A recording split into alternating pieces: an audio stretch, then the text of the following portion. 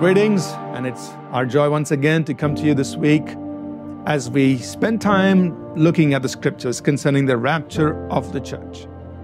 We had read earlier from 1 Thessalonians chapter 4, verses 13 through 18, where the Apostle Paul had described exactly how the Lord would come to take his church, take the people away. And right after he describes that, he continues writing. And remember, when the Apostle Paul wrote, he wasn't writing in chapter and verse. He was writing a continuous sequence of thoughts. So right after he described the rapture of the church, he writes this in 1 Thessalonians chapter 5, verses 1 on. He says, "But concerning the times and seasons, brethren, you have no need that I should write to you. For you yourselves know perfectly that the day of the Lord so comes as a thief in the night. For when they say peace and safety, then sudden destruction comes upon them as labor pains upon a pregnant woman, and they shall not escape. But you, brethren, are not in darkness, so that this day should not overtake you as a thief. You are all sons of light and sons of the day. We are not of the night nor of darkness. Therefore let us not sleep as others do, but let us watch and be sober."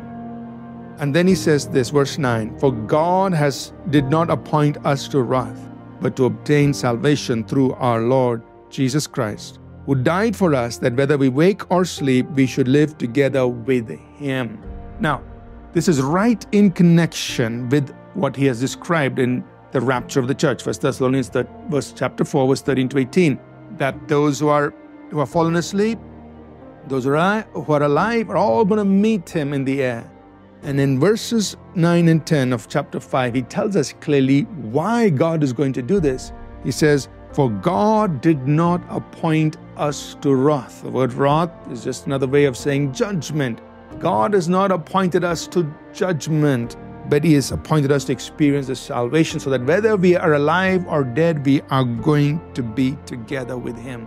So the rapture of the church, what is the purpose of it? Right here, it's to take us out of the way so that we, the church, the people of God, are not going to go through the wrath, through the judgment, the 7 years of tribulation.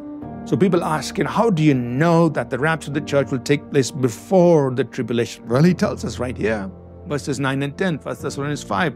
Why is that rapture going to take place? So that we don't have to go through the wrath, through the judgment, but whether we are alive or dead, we are going to be together with the Lord in the air. So here's such a convincing evidence that we, the church, are going to be kept from the judgment, the 7 years of tribulation that will come upon the earth, which is described for us in Revelation chapter 6 through 19. We are not going to be there. We'll be taken out of the way. What an exciting time. Looking forward to it. Let's pray. Father, we thank you for your goodness and mercy, that you've not appointed us for judgment, but experience salvation through our Lord Jesus Christ. And we look forward, Lord, for this great catch, for this great rapture of the church, to meet you, Lord, in the air. In Jesus' name, amen.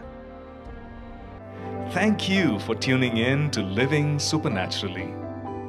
For more resources to strengthen your spiritual walk, please visit apcwo.org.